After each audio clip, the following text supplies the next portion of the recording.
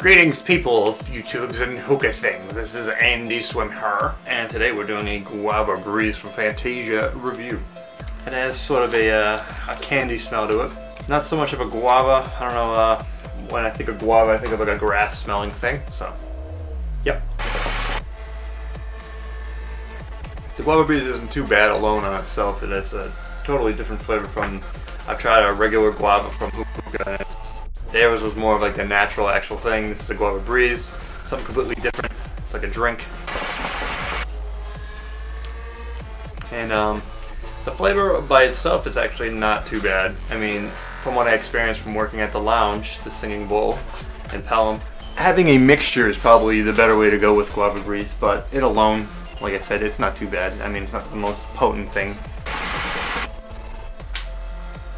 It does have that nice little background flavor in it, and like not too much of an aftertaste, more of a taste when you're inhaling.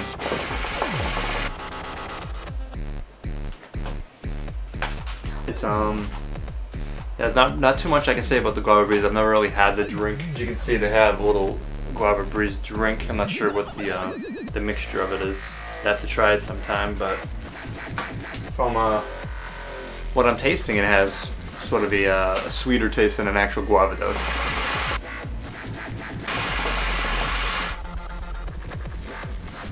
This will be a nice short, simple review on the guava breeze. The rating I'm probably gonna give the guava breeze will probably be around a 6, I'd say. The six because the flavor's not that bad. You can sit through a smoke session with it, and it's a 6 because it's not the most sweet, like intense flavor. Like I said, better off blending it with something, which is always fun to do.